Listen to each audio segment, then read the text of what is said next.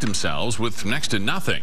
It's a special ABC15 Taking Action event. And we think you'll take something tangible away from tonight's demonstration. ABC15's Lexi Sooter is live for us, starting with a scenario most of us can relate to. Walk us through it. Say it's dark out, you're walking to your car, you may have some mace with you, but are you really prepared should someone attack? That's where we freeze this scenario. If you were in this situation, would you have time to even grab your weapon? If you follow this advice, you may not need to. You got a problem? Yeah, I got a problem.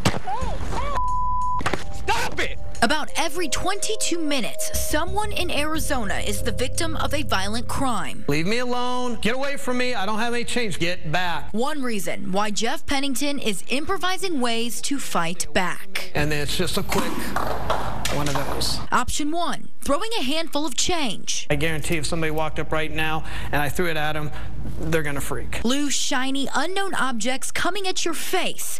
It may not hurt you, but it buys you time. 1001, 1002. If you were 2 steps from your car, you're back in your car. Option two, a tight hold on a key. Don't do this. Hey, we don't want it way out here. All you need is approximately 1/4 inch. And that way you've got nice structure there. This tactic, And it's going to be a slash. can do some damage. This is a very jagged key, and it's going to leave a very jagged cut. And option three, a rolled up magazine. Any little pop is very painful. It'll help you create some space, really a barrier, and help you to gain control. It's very easy. It's gross motor skills. It's just being aware of your surroundings and being aware of what it would take to basically disable somebody to get away. Pennington estimates the average attack takes only 4 to 6 seconds, so know how to use your hands and mentally learn to stay aware, because you may not have the time to reach for your mace, your taser, or even your gun. Very aggressive. Get to the point. Get home. Be safe. Stop! Are you done?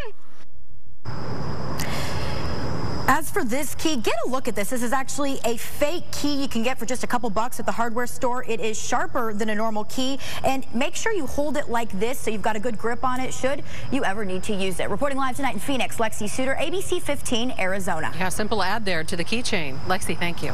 Developing tonight, a warning for any of you looking to book a vacation in Mexico. Nearly a dozen families coming forward after one of their loved ones died or had a close call.